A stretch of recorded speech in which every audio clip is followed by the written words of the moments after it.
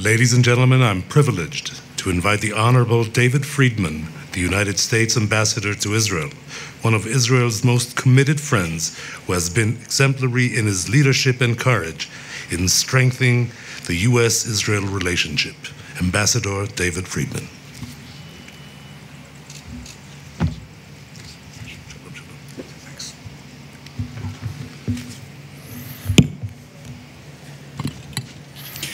Distinguished guests, fellow Americans, Israeli friends, victims of the September 11th attack, victims of other terrorist attacks, Secretary of Veterans Affairs, Robert Wilkie, Mrs. Wilkie, Undersecretary for Homeland Security, David Glawi, Member of Knesset and former Mayor of Jerusalem, Nir Barkat, Vice Chair of KKL-JNF, Mr. Yair Lutstein, Jerusalem Deputy Mayor, Mr. Elisha Peleg, Deputy Director General of the Ministry of Foreign Affairs, David Roet, Israeli Fire and Rescue Commissioner, David Simchi, District Police Commissioner, David Schumer, KKL JNF Board Member, Executive Director of Hadassah, Mrs. Barbara Goldstein.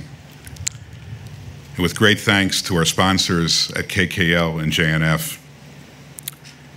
And I'd also like to acknowledge the honor of being joined by those in Nefesh B'Nefesh, Alexander Muss High School in Israel, the U.S. Police Unity Delegation, ADL's Western States Seminar, the Heroes to Heroes organization, the United Airlines representatives who join us every year and who suffered so greatly on September 11th, and the special and uniformed soldiers, many of whom I was honored to meet this past year.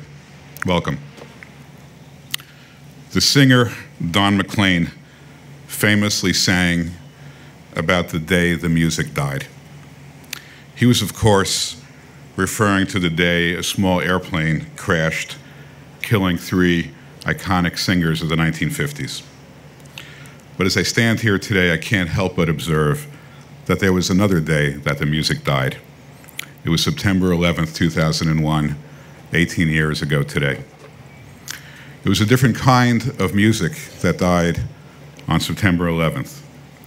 It was the music that we in America had come to enjoy, a music that comes from peace and security, from a sense of invincibility, from being surrounded always by friendly neighbors and 2 massive oceans, and from knowing that we were the strongest and yet the most compassionate and adored nation on earth.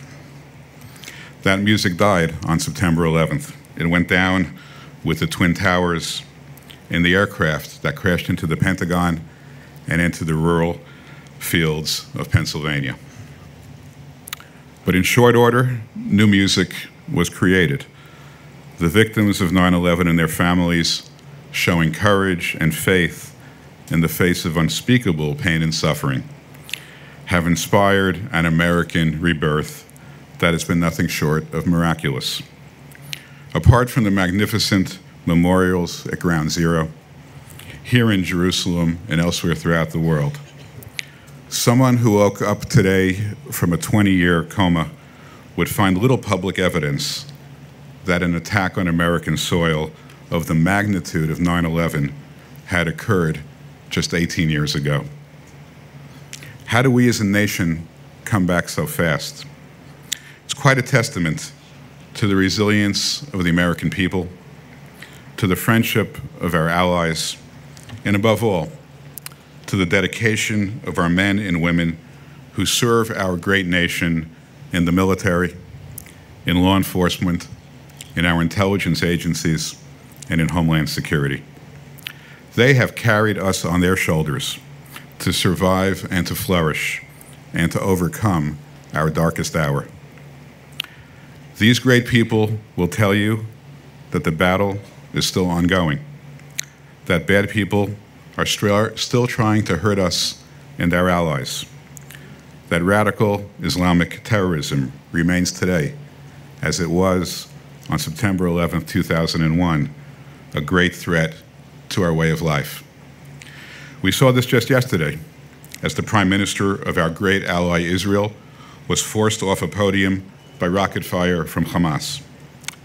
Just yesterday, I was in Sderot on the Gaza periphery, where playgrounds must include shelters of reinforced concrete, and parents and children seek to escape the rocket fire in the middle of the night on almost a weekly basis. And make no mistake, Hamas, which the United States has designated a terrorist organization, hates America just as much as it hates Israel. 18 years since September 11th, I asked myself how to best honor nearly 3,000 victims. We have built great monuments honoring their memory.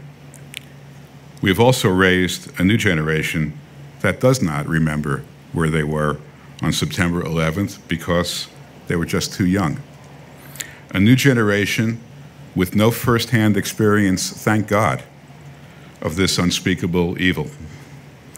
I'd like to think that if we could poll the victims of September 11 today, they would tell us that the best way to honor them is to make sure that we never again need to build another memorial, that we eradicate radical Islamic terrorism and other movements of hatred and violence from the face of the earth, and that the existing memorials in Ground Zero, here in Jerusalem and elsewhere throughout the world, become symbols not just of a tragic loss, but also of a great victory of good over evil.